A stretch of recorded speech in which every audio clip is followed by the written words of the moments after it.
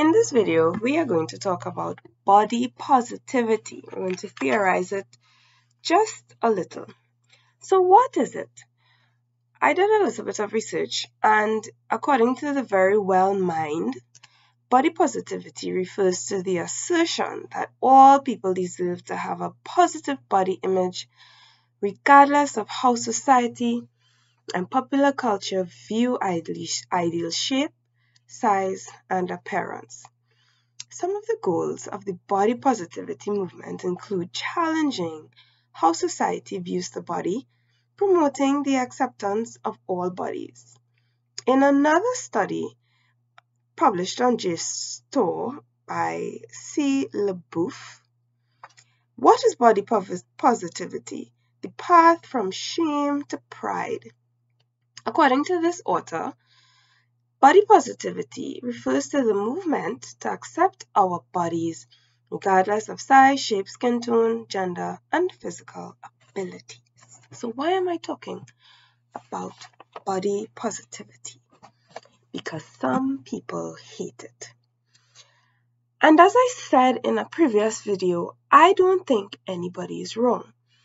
I don't think persons who are promoting body positivity are wrong. And I don't think those who are objecting body positivity are wrong. But there's like this really expansive uproar about body positivity. Some persons promoting it are stating that we need to love our bodies no matter what it looks like. So I could eat this big bag of Cheetos from Walmart and no one can stop me. And then persons on the other side are saying, but you're fat, you're obese, look at you, look at how you look, no man will want you. The challenge is that society has taught us the wrong concept of body positivity. Or let me rephrase that, the wrong concept of the body. We are talking about from shame to pride, yes? But your body is not an item. Your body is not an achievement. Your body is not a goal. Modern society has created this image of the body, not image in terms of size, shape, skin tone, gender, etc., but what is the purpose of the body?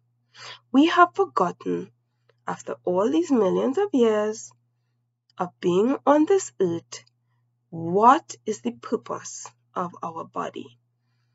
It is not to make us feel better through sex, through eating junk food. Oh, the purpose of our body is to serve as a temple for our soul. And we have forgotten that. And that is the theory that I have today. The societal view of our body in any instance is off.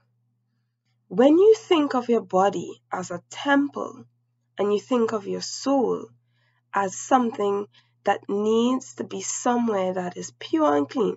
For example, if you are in a workspace and those persons every day they are telling you that you are the biggest loser out here, you are going to want to leave because there is a part of your soul that cannot take it.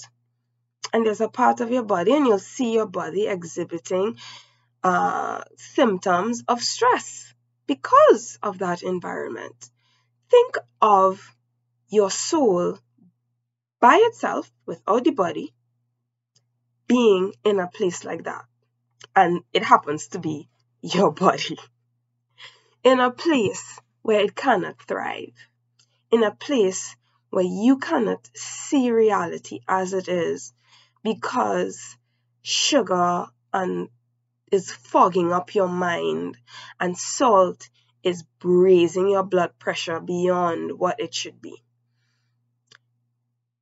The concept of what a temple is should be explored. And let's explore that just a little bit, just a little bit. A temple is defined as a building for religious worship, especially in religions other than Christianity.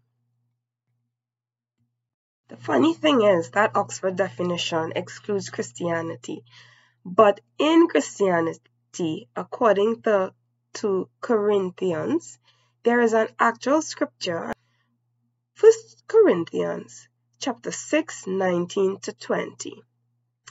Or do you not know that your body is a temple of the Holy Spirit within you, whom you have from God? You are not your own, for you were bought as a price. So glorify God in your body. Now, a lot of Christians use that for talking about sexual immorality. That's not what we're talking about here. This could be applied to anything. No matter what you believe, no matter what you believe, your body was a vessel selected and made to house your soul.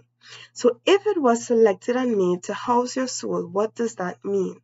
It means that you must love it. It means that you must take care of it. It means that you must nurture it. And that means doing the best for your body. Now, what does it mean doing the best for your body? It does not necessarily mean going on a diet. I am not telling anybody to get skinny as a stick or get skinny as a telephone pole at all. What I am saying is, think about the decisions that you are making when you choose to eat certain things. Is it best for your body, or is your body screaming? Is your soul screaming? This is not good for me.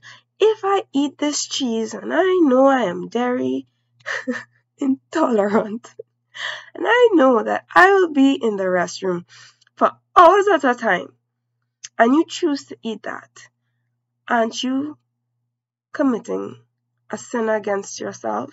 And sin here is not about God. Sin is about doing something that goes against what you know is right. You can sin against a person, you can sin against yourself. So are you making a decision when it comes to your body that your body is telling you not to do?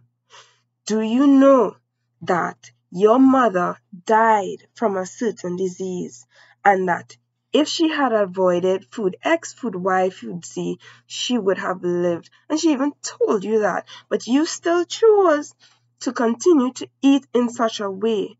Then you are sinning against yourself. And in the same breath, if you love Doritos and you see you hear nothing, no spirit speaking to you, yourself doesn't feel ill, you don't feel ill after, and you think that you could survive, then that is a choice that you could make. But if you hear that, what I'm saying is that if you hear that voice and you know to yourself that this is wrong, then why do it? Why go on TikTok and wail at everyone else for judging you? I am not about hating yourself. If you are naturally inclined to being at a certain weight, then fine. But know that those are choices. They are choices that are being made that could have improved your health. And today you mightn't see it, and tomorrow you mightn't see it, and next 10 years you mightn't see it. But why wait until it's too late to make that difference? Why wait until it's too late? Again, I'm saying it again. I am not for diets. I am for loving yourself the best way you know how. I am for moderation. I love chips. I love KFC, but a KFC every night isn't loving yourself. We treat food as, again, We have the wrong conceptualization of things in this modern world. We have the wrong conceptualization of what your body is, which is a temple. And we have the wrong conceptualization of what food is.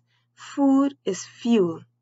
It is not a crutch to feel better about your crappy day. It is not a crutch for you to forget about how your husband is treating you.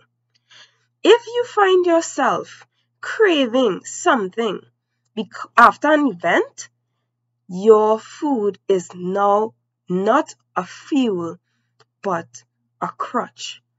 Food can be a method of addiction, a way of easing the pain that is inside of you. And what I would say to that is go and see a therapist. Don't treat your body as if it is a trash can. Treat your body as if it's a temple. Click the notification button to keep up, like and subscribe so you can hear more theories. Bye.